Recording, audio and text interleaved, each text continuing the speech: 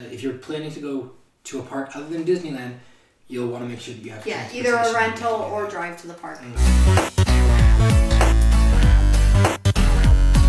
Well, hello there. You found Elon Musk's premium subscriber service, the best YouTube channel Tesla has to offer. It's driving Miss Disney. Can you tell I didn't have like a good open for that one? All right. Now we're sponsored by Tesla, apparently. That's a lie. I lied to the people. And I I'm wish. sorry. Tesla, if you want to sponsor Hit us. us up. We will drive a Tesla to Disneyland. I'll drive a Model S and review your supercharger network the whole way. Don't think I won't. Great. Sponsor us. Yeah, speaking of this, we're talking about how to schedule your Disneyland vacation. I'm Logan Johnson, and this is Miss Disney herself, Sydney Willard. Yeah, so to be clear, when we talk about scheduling your Disneyland vacation, we're not talking about booking your Disneyland vacation. No, this is a different thing. It's in a different video. Yeah. Check it out. But, yeah, scheduling your Disneyland vacation. So we're going to talk about, like, the whole trip that you're in the Disneyland area, your whole vacation. What should the days look like? What else is there to do besides Disneyland in Anaheim, California, or around that area? Let me start off with my biggest suggestion, my biggest worry-free Disneyland tip, which is to say, if you're the kind of person who thinks you need to be in a particular place at a particular time, do your best to make like Elsa and let it go. Let it go! Yeah. It's really hard to schedule exact times you're going to be somewhere, right? And a lot of times that person, you know, if you're the kind of person, look to your left, look to your right, if you don't see the person who's really, who's really uptight about scheduling, it's you. And that person can be a bit of a downer. Yeah. So try to let that go. Try not to schedule anything too specifically because it's just usually not Especially when it comes to Disneyland. Yeah. You can't predict how long the lines are going to be for food, for the rides. You can't really plan. I mean, you can plan certain things like if you have a reservation to a restaurant. Or a show. Or a show. But try to avoid it when you can. Yeah. The more you try and put yourself to like a particular schedule, the more stressed you're going to be. That's the experience I've had with it, and I know people that I have who are that way tend to have a better time when they do their best to let that go. Yeah. However, you should plan where you're going to be each day to have kind of a vague idea of what's going on. But be open to things changing. Totally, because they will. So let's talk about what you can do around in the Anaheim area that's not Disneyland. Yeah, let's say that you have a whole week that you're going to Disneyland and only 3 days in the park. Because you followed the suggestion in our other video and you are going for 3 days. Yeah, you're going for 3 or 4 days and you have a whole week. You have 7 days. So what else can you do? And for me, my favorite thing to do is just go to a beach. Disneyland is really exhausting, especially the older that you get.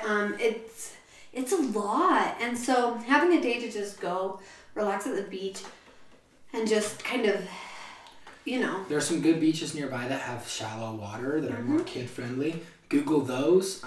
Try and go out of the way. If you're me, there's some really good sandwich shops down near Oceanside. It's a bit of a drive, but it's worth going. They're near the beach. You can get the sea wind experience while eating at a pavilion by some sandwich shops. I wish I could remember the name of the one we went to. I'll try and look it up for when we do the food video. If you're uncomfortable with nude beaches, definitely look up where those are beforehand. Yeah. Because in California, they're really common now. Yeah, they're around, yeah. So if you're uncomfortable with that sort of thing, I would definitely just kind of do some research on the beaches around, figure out what your thing is. And a little slogan I like to call, know before you go. Yeah. I also figure out what your thing is. Like, hey, maybe you are into nude beaches. Figure that out before you go. Yeah. But yeah, no, make sure that you know where those are if you want to avoid. If you're the kind if you want to go or if you want to avoid. There's ways to find that out. The internet's super resourceful for things like that. Yeah, you can find anything like that on the internet. So how long do you go? We said a week, which has been kind of our gold standard in the past. Yeah, 5 to 7 days is ideal. I think if you're going to start taking in things that are other than Disneyland or nearby parks like Universal or Knott's Berry Farm, if you're going to be doing more than that, an extra 2-day buffer to get like beaches or like something like that. If you're going to go for any longer than that, I would say that's when you need to start planning things like cultural events, like go to a museum or go to I think there's some observatories in the area, things like that, and go spend some time there, go see some art or take in some cultural performances like a play or a show outside of there. And then you can have kind of a more varied vacation. But I think you'd start to kind of lose your mind a little bit if you were spending, 3 days at the beach unless you surf or something. Yeah, for sure. So there's other things as well, other parks. There's Legoland nearby, relatively. There's a great aquarium attached to Legoland too, that you get into if you go to Legoland. Yeah, it's really cool. And then there's SeaWorld, obviously. So there's things nearby that you can definitely go and check out if you don't want to do Disneyland. In fact, they have a Southern California pass that gives you Legoland, 3-day park hopper at Disneyland, and a day at SeaWorld. So. Totally. And I've done that, and I think you have done it as well. Yeah, I have, and I wasn't, when we went to SeaWorld, I wasn't exactly sure what to expect because SeaWorld's had some bad press recently, but they've put a lot of investment into sustainability projects and some rides and things like that, and it's actually it's pretty relaxed too. It's not nobody was there. Yeah, it's absolutely really empty. Bare. There's some award-winning roller coasters there that you can get to see. No, I was pregnant at the time. That is a major bummer. Yeah. Because the Manta is their award-winning I've heard it's so good. And we would just sit in it, and the ride attendants would be like, "You guys doing this one again?" And you'd be like, "Send us through." So that was pretty cool. There's a lot to do. A lot of things you can do kind of in that area. A lot of them you'll need a car. Yeah. So that's something if you're planning to go to a park other than Disneyland, you'll want to make sure that you have either a rental or drive to the park. I wouldn't want to try and take transit around Southern California and figure that out. No. So how many days in the park do we really need is something we've talked about in another video. But we've talked about it in another video, but we said 3 is a sweet spot, 4. I think we came down to 3 is how many you need to see. Everything. But 4 is really nice if you want to get the best bang for your buck. And if you want to kind of repeat some of those things that you loved. Right, exactly. And if you don't go that often. Yeah, right? 4 is really nice. We usually end up there about once every year. So it's 3 days is it's pretty easy for us to go review the highlights. But when we have 3, you know how long it's been since I've been on the Alice in Wonderland ride? Yeah. Really long time, right? Yeah, but if you have 4 days, you can definitely do it. Right. So that's an important thing to keep in mind. Yeah. Okay, so let's talk about what a day in Disney looks like. Again, we talked about if you're the type of person that has to be somewhere at a certain time, let it go. Yeah. Unless you've got a reservation to Blue Bayou or something like that.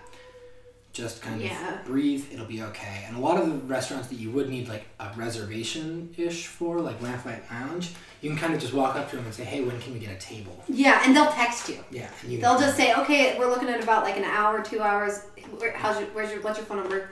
We'll text you. So how early do you go to Disneyland? So this really, I think, depends.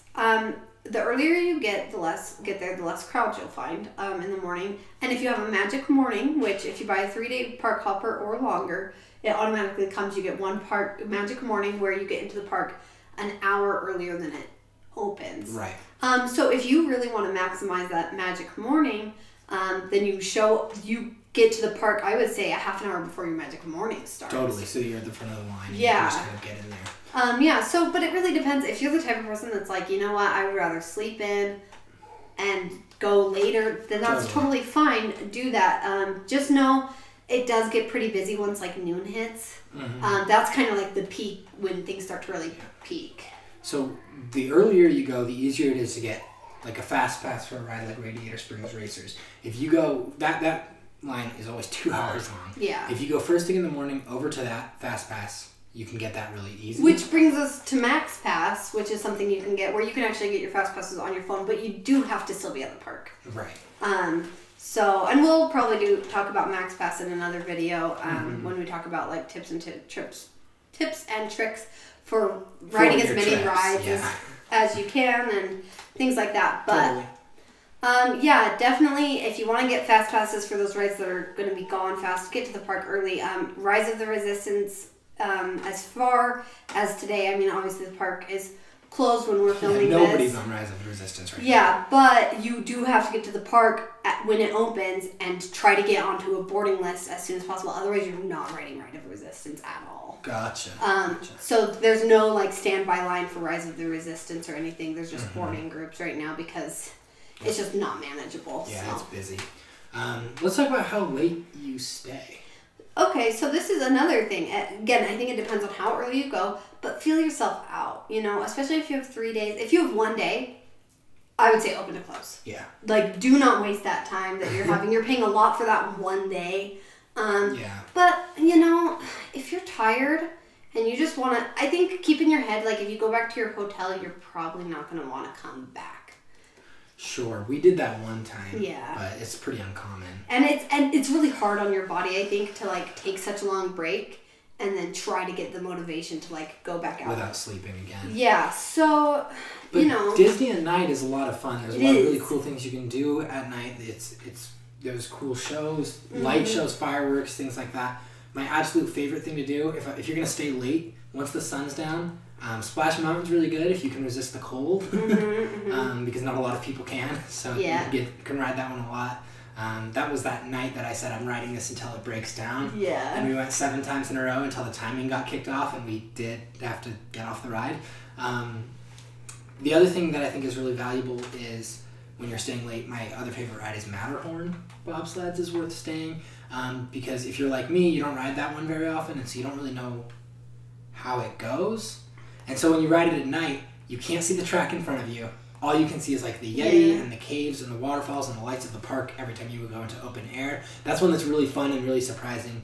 It's a little hard on your body to do at night, but it's a lot of fun. Hard on your body no matter what. Yeah, that's a tough ride. But at least when you can see the track in front of you, you can kind of brace for a turn. Right. At night, you're just getting whipped around. And that's what makes it fun, but like, be ready for that. But yeah, I love nights. It gets colder, especially if it was a really hot day. It's nice to have everything kind of cool down. The parks really start to empty because really a lot of people come to Disneyland with their kids and the kids are just too tired to keep going past like 8 o'clock. Totally. And also people who live in the area will sometimes go home a little earlier because they're just coming because they always come, right? Yeah. Something else to note about like when the parks close, Disneyland is usually open later than California Adventure. California Adventure usually closes around 10. It does change day to day. Yeah.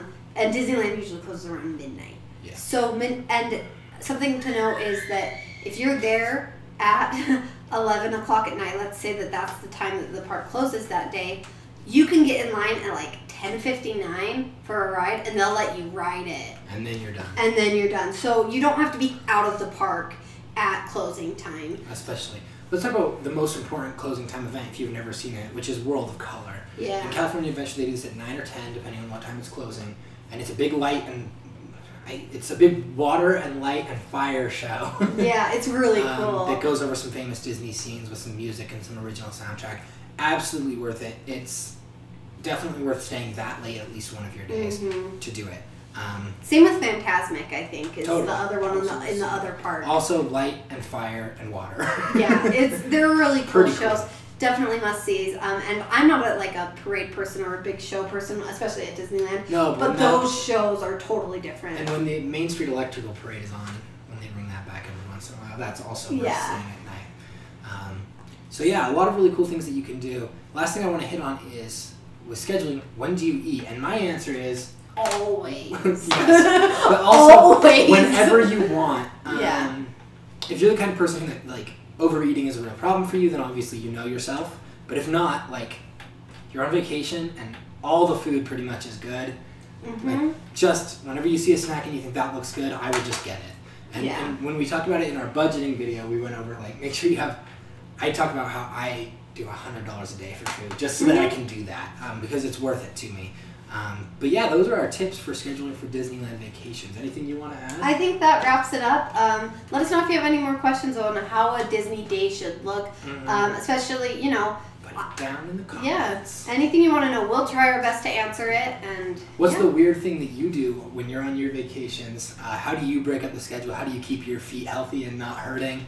Go ahead and put that in the comments. If you like this video, hit subscribe. Go ahead and smash that like button. And we will see you next time.